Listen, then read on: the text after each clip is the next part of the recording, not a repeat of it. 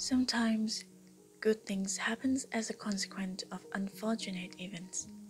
In my case, I experienced plenty of those.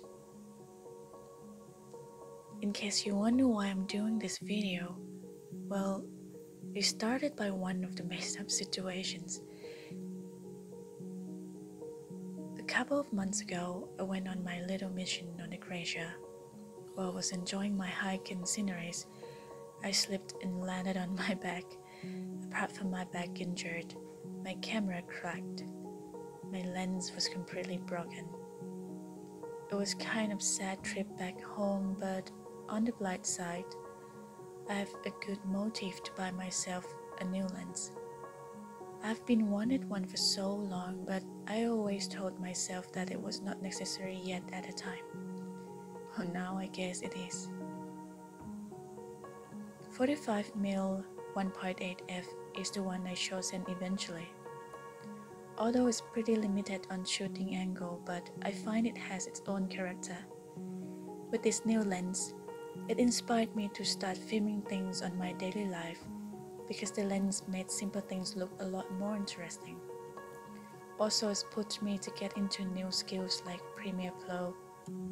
Hopefully one day it could be good enough to call a short film, and yeah, that was the background of how this filming project begins. First story of the project is actually the end of my stay here. This long history Carriage has sheltered me for the last few months.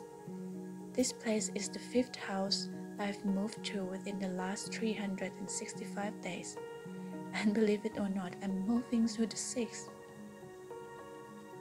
Although I have moved so many times and lived in multiple countries, but still, moving house has never been fun and easy. But like I said earlier, in the middle of the mist, life always led me to the best exit door possible. I always knew it. This carriage is a good example.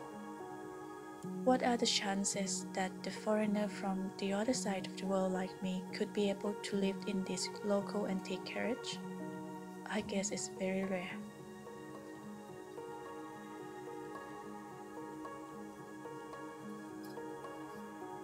It was not the warmest one, but it is the coolest and the most charming place in town, I would say.